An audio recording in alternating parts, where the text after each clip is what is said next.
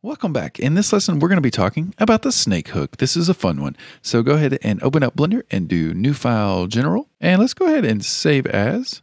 We'll just call it snake hook and save. And now let's set up Suzanne for sculpting. So we'll just turn on our matte caps if you want to. Boop. And let's add some resolution with the multi-resolution. And I'm just going to subdivide it, 4 or 5 times, whatever your computer can handle today. And now let's switch on over into sculpting mode with Control Tab down. And let's get our snake brush. So this is the snake hook, and it does kind of what the picture looks like. It will just, when you click and drag, it will just make little snake hooks like that. Notice that it's got the radius and the strength is already set to 1. And if we go to our tools, we've got Auto Smooth, and we've got a new one called Magnify and Rake. So let's just start playing with this. So if you, hit F and maybe increase your brush and just kind of go from the side here and click and drag, notice we've got some, little snake hooks that appear. You can even increase your brush, maybe grab the ear over here and just click and drag. And notice you can do some pretty cool, insanely curvaceous and spiky looking things with this tool. So I use it a lot when I'm just making spikes on things, but you could get pretty creative if you just need something to be, like a tail or something to come out of your design. You could use this to give it kind of like a natural or kind of organic, flowy look to it, like woo.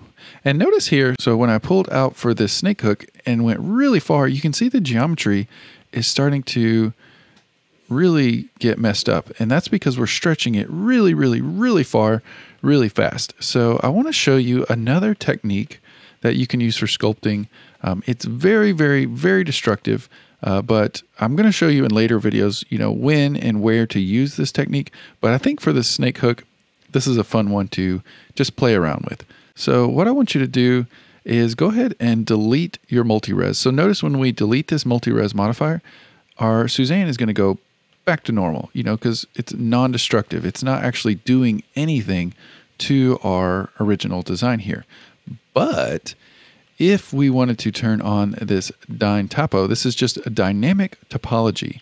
So when you check this box, it's going to do something a little bit different to our model here. And again, it is very destructive. So I don't really want you to get into the habit of using this because it will destroy your models. So go ahead and check that box and you should get some type of error. It's saying, warning, vertex data detected. And that's okay. You could always just hit OK.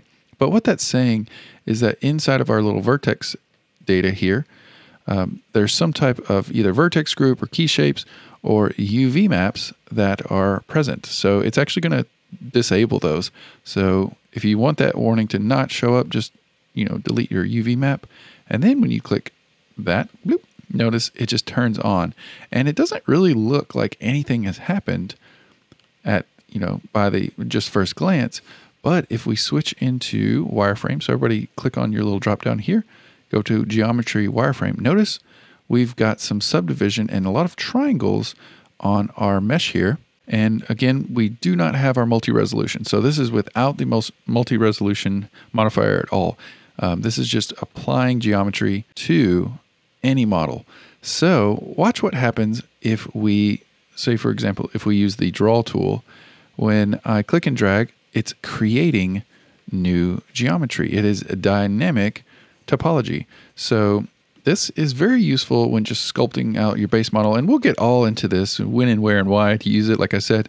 But what I want you to do is maybe change it to relative detail. The lower you go, the more detailed it's going to be. So let's say if we did 5 and we click and drag, notice the little triangles are going to be tighter and tighter together. So now that we have this, let's go to our snake hook and see the difference. So let's just click and drag anywhere. I'm going to grab right here on this point here and just click and drag out. Notice now the geometry is just creating more geometry as we pull these out. So it lends itself really, really helpful for the snake hook. You're not running out of geometry like we did with the multi-resolution. It's just creating more and more and more geometry as you need it. So there's pluses and minuses to this. but I just wanted to show you that this is another type of sculpting option. So let's go ahead and look at magnify and rake. So magnify is going to magnify the kind of the points that are coming off here. So notice as you click and drag, the points get really, really small. That's because our magnify is turned to, is set to half. But say if we wanted to create like a neck or something for Suzanne, we could increase this magnify to 1 and then click and drag from the neck down, and notice it stays constant. It's not getting smaller as we pull this, geometry down. Same thing the other way. If I just turn the magnify all the way down, the spikes or the snake hooks are going to get really sharp really fast. That's the difference between the magnify. So let's just reset that back to default, which is 0.5. And the rake option here is supposed to determine, how closely your snake hooks follow the rotation of the cursor. I don't really see that big of a difference, but say if we were to click and drag something out and curve it a lot, that's with rake all the way turned to 1. And if we turn it down and click and drag something over on this side and, click and drag, it's not really following the mouse rotation as heavy. So, I don't really use it that often, but that's what those two do. So I'm just going to leave it up at 1. And yeah, play around with the snake tool. This one is really fun, really crazy.